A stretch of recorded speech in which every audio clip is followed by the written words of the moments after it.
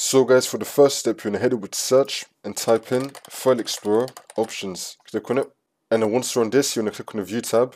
Now you're going to select Show Hidden Files, Folders and Drives. Select this and then click on OK.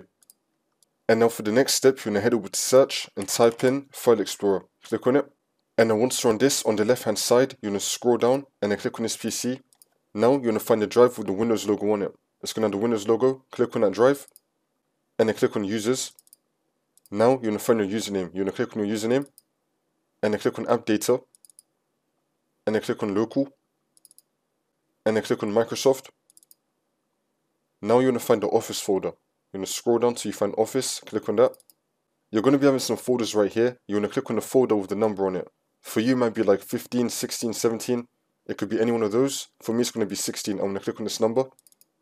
And now you're going to find a folder called Office File Cache. You're going to have more folders than me. You're just going to scroll on a little bit until you find Office File Cache. Double click on that.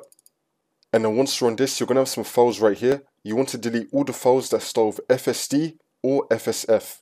Again, delete all the files in this folder that starts with either FSD or FSF. Once you do that, you then just want to restart your computer and then the problem should be fixed.